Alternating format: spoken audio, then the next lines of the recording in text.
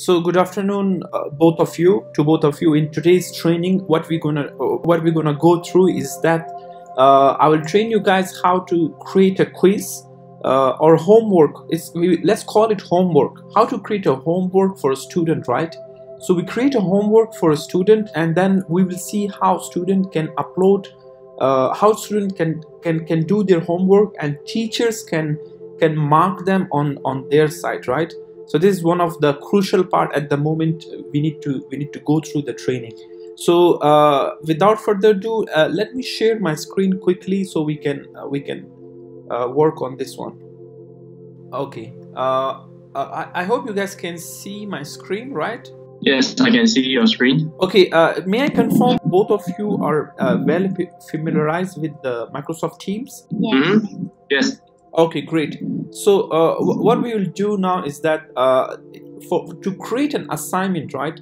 To create an homework, you need to go under assignment section. All the classrooms have this particular assignment section under the class main menu, right? So there are two methods of creating homework. One of them, it depends on the homework itself. Let's suppose if the homework is about objective questions, right? Such as like MCQs type of questions. This is first method. There are two different ways, and the second method is where the homework is related to some sort of essay. Then they need to write an essay and they need to submit to the teachers. That's the second form or category of assignment. So we'll go through both of these categories, and then we will see, you will get familiarized with both of them. So first thing first, whenever you want to do so, create an homework, you will need to go into that particular classroom and then go to this particular assignment section, right? Okay. The next, once you are in the assignment section, you will see this particular button called create. Once you click on this create button, let's create first the objective kind of homework, right? Objective kind of homeworks like MCQs, fill in the blanks, multiple choice questions, and so on. So we'll click on this quiz. Yep.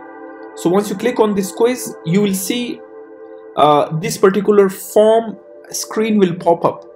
What is this form screen? Is actually the form screen is Microsoft Teams forms. So this is the Teams form, Microsoft Forms, right? Microsoft Forms is similar as Google Forms actually. So at this stage, these are the forms that have earlier or previously created, right? First, whenever you create a form first time, it will be there for like as long as you don't delete it again. So that means if there are some sort of subjective or objective kind of questions, you will need to create that particular form once. It's always there. Then you can just simply click on that form, and then you can give an homework to the student. But for your case, when you click on this quiz, this will be empty. Yeah, this will be empty because you haven't created any form. Each form belongs to that particular owner.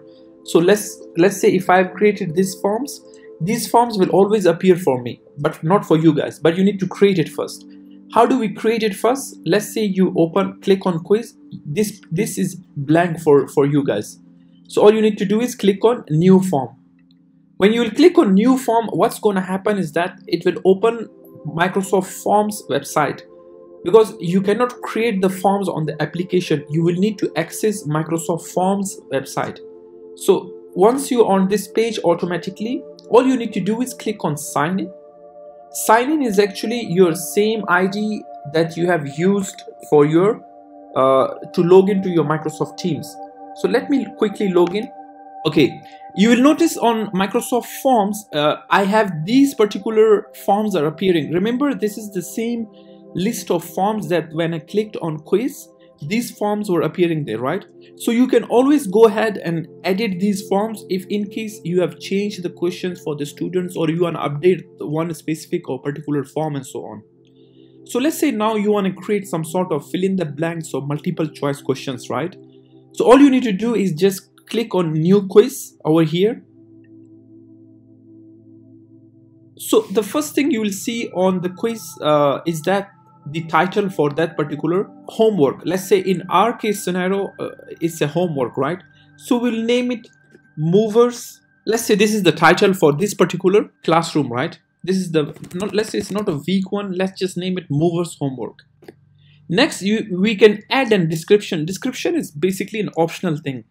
Description could be a different, description depends on the teacher, right? What sort of description we want to put in. This information is like, we can say, dear students, kindly refer to this particular homework and read through the questions thoroughly. This homework continues, this homework carries maybe 100% or maybe 20% of your this term, and then we can add in that you will have 30 minutes to complete this particular homework, or maybe 1 hour. I'm just saying this could be the description. These are the different forms of the description.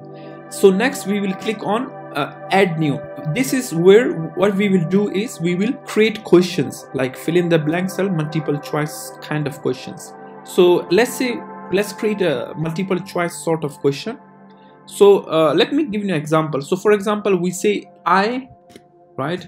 So we can add an options for this particular question, and then you can add more options. It depends how many options we want to add in. Now the question is, does this specific one particular question carries any mark? If it carries any mark, then we can add mark. Let's say we have total of 10 questions in our form, and then we will add, maybe we have total of 10 questions in the homework, and each question carries 10 marks, and then it means that we have total of 100 marks, right?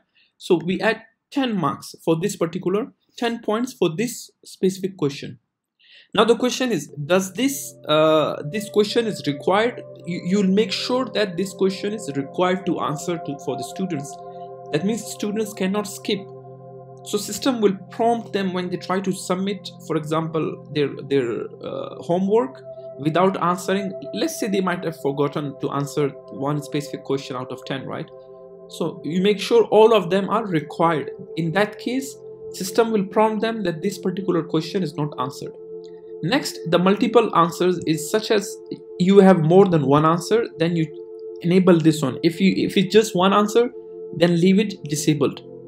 So this is how we create one specific question in the Microsoft Forms, and then if the question is something related to it, you can always go ahead and duplicate it, copy it from here, and the question has been copied, and then you can add in and so on. You can always add images like insert media, right? If you click on insert media, you can click on images. Now the best part of this one is that you can directly get the images from your OneDrive. You can upload the images from your computer, or the other way is you can search it, right? So let's say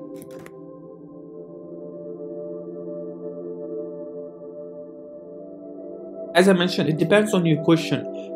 You can search the images related to your question. It is not necessary to add images, but it's just I'm showing the possibilities that we can add images as well. Next part that we will move on is adding an essay kind of question, right? So this one is done. Let's add another question now.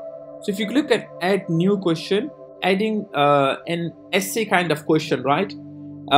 This is not an essay exactly. This is like some sort of questions that you want to create for the students if they have a short answer for that particular question.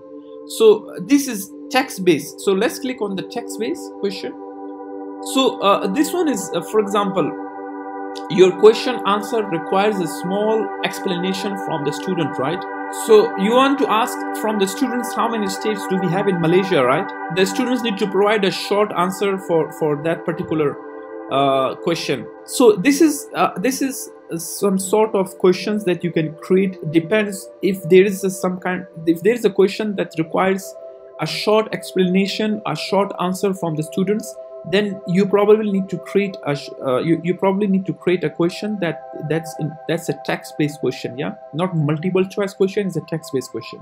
If there's a question that requires students to upload a file, then we can click on file upload button. I mean the question, we create this kind of file at the question. So depends on if you can read this. A new folder will be created in your OneDrive Files uploaded by responders will be captured in this folder. Note that responder names and the file details will automatically be recorded in OneDrive. So this is what is the small description about the question. The third type of question is mentioning here. So if you click OK, so the question depends on the question that requires the student to upload a file for this particular question. So if you have given the student a small mini homework that you want the student to upload the file for this question here, I'm not sure, it could be anything. So then the students can simply, on their side, they will see this button as an upload file. They will click on it and they can select that particular file, and then they can upload it, and from the teacher's side, teachers can download and so on. The file depends what kind of permission you provide to the student for the size, right? So it can be 10 MB, it can be 100, or it can be 1 giga, up to 1 GB. That's a huge file size. So this is basically we created 3 different kind of questions over here. So each question carries 10 marks. You can see over here, this is the title of this homework. We can always go ahead and change it, and next we can, once they have submitted their responses, we can always check the responses, their answers over here. Next we can always go ahead, add some images in this form, make it look little bit more appealing, right? So let's say this is something, this homework relates to some sort of computer or technology. We can always go ahead and add custom themes, but let me add this theme over here. So you will notice that now it looks much better, right? Rather than a blank white backspace, now it looks much better for the students. It looks more interactive actually for them to answer and so on. This is the preview, but a preview that how will it look for the students. This is how it will look for the students on their side. So they will see this questions are required. With this sign, questions are required means they have to answer it. They can click on this. If they cannot read properly, they have a vision issue, they can read this. It will be automatically translated for them. And then this is, remember I was saying they can upload a file. So this is, they will upload a file. Once done, they can submit, and once they have submitted, we can see where they have submitted and so on. This is how it will look on computer, and this is how it will look on a mobile phone. So it's a clear, we can see how it looks on computer and mobile. And there are few settings of this one. Let's say these 3 dots we can see. If you click on these 3 dots and click on settings, these are the settings that we can play around for this particular form, right? So anyone with the link can respond. If you want someone, I mean, we probably don't select this one. We want only people in our organization can respond, right? So we leave it as it is. Only those people in our organization, we leave it for them to respond this particular, or unless you open it for everyone, then you just select this option. Then at this stage, if you are starting right immediately, you import this one and you are starting, you want to collect responses, then we choose this particular option.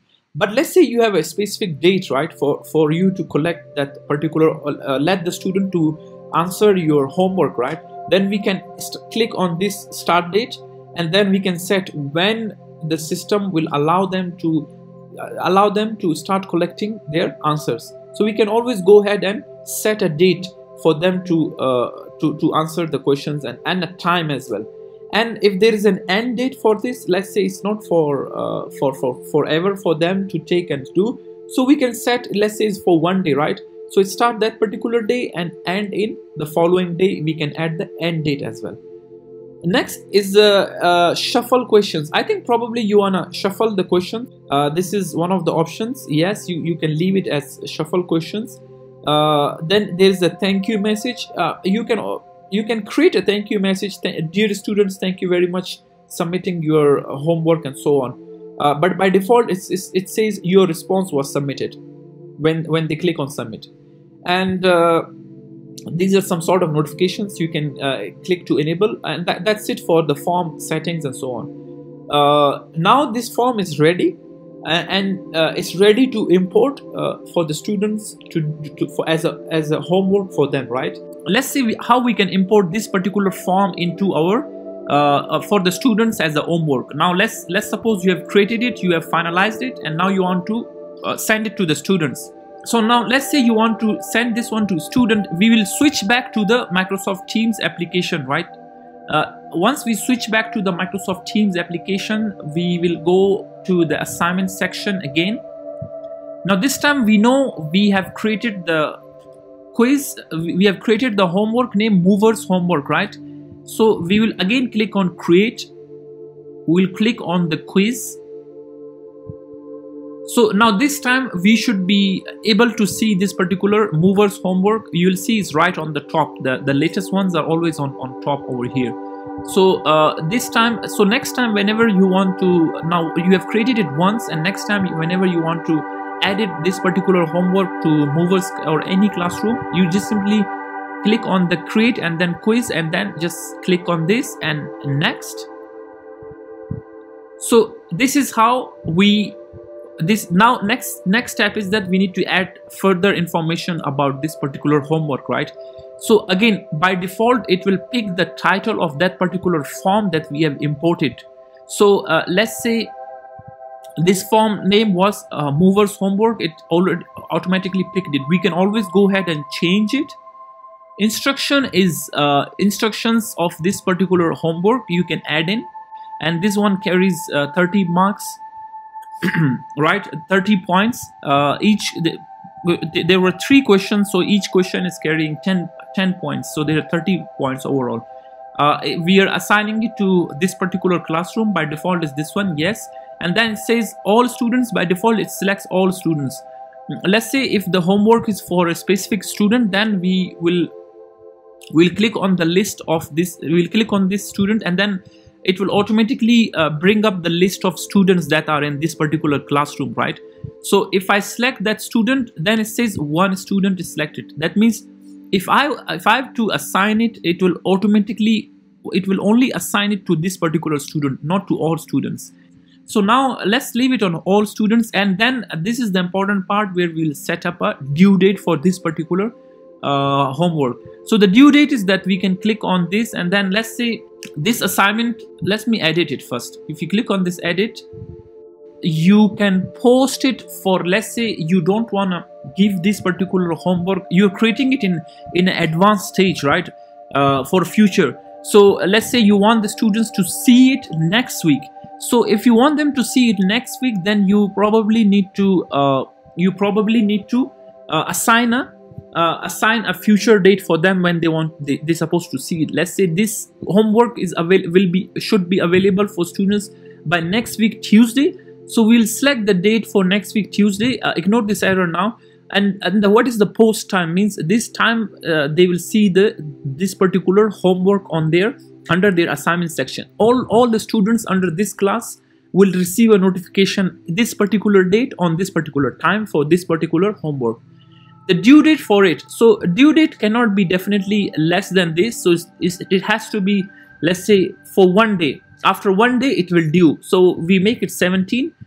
17 is the due date, and then this time at night, let's say 23:59 is the time for this particular date. And closing date is actually you're fully closing this particular homework is done for that particular classroom and so on. So we don't touch this one. But definitely if you are assigning it for future, then you just simply posting date. This Microsoft Teams gives us a flexibility to set a post date. So I hope the post date is clear. Once done, just click on done. Okay, now we have set a post date and the due date for this particular homework. Once done, you just click on schedule. Now remember, it was before it was assigned, right? But since we have clicked that we want to post it next week Tuesday, so now the assign changed to schedule. So we click on schedule. Okay, you will notice this particular homework over here. This is the latest homeworks are at the bottom, right? So this is Movers Homework has been created. Now we'll create, this is the first method that we went through, how we can create quiz form of homework. Now next is that where you want the student to submit their essay, right? If it's an essay kind of homework, then we click on create homework, and then we click on assignment. Now, before we went through a quiz, now we're going to go through assignment. So we click on assignment. For assignment, you will notice we have straight away went to this information. So let's say this is, so if it's the essay part, what we need to do is actually for the students, I would suggest if there is an instructional essay or if there is some sort of title to the essay, right? So the essay topic is my best friend, right? My best friend. So it depends if it's on PDF or Word, then simply just attach it over here. You don't need to write all this. If it's if you want to write it, then you can just simply write it, save this particular information on one of the text files, so you can always copy it and paste it. You don't need to type it every time, right? So you need to give one very important information over here, is that you want the students to submit the essay in Microsoft Word, right? File and submit to them in the form. So you can further say is that kindly, that's it. So the remaining information, let's suppose this essay has 100 points, 100 marks, right? And this is test assigned to the same classroom and to all students. By default is all student. And then if you wanna post it now, then just simply go ahead and set the due date for this, and it's gonna, this particular button says assign. It will automatically post, it will immediately post it for the students. But if we want to add a future date, then just simply click on this edit button and then select enable the post section, right? So we want this one to be posted on Friday 9 o'clock, and then the due date is on Saturday midnight, right? It's 23:59, and then say done. So here you notice now it changed from assigned to schedule, so that's correct. And then if rest of the information is okay, you check one more time and then just simply schedule it. This is how we will create an assignment, or assign an assignment, or a homework, or a quiz. It can be in any, you can name it any form actually, to the students. So remember, just let me recap it what we have discussed this in our session, this training session. We have discussed how to create an assignment. This assignment we will create when there is a need to write an essay, and that essay you need to mention specifically. They have to submit it in Microsoft Word, because Microsoft Word files, the teachers can mark it easily. If it's in other format, then the teachers will not be able to highlight a line and give their feedback and so on. So if it's a long essay, a short essay, we will create an assignment in Microsoft Word form.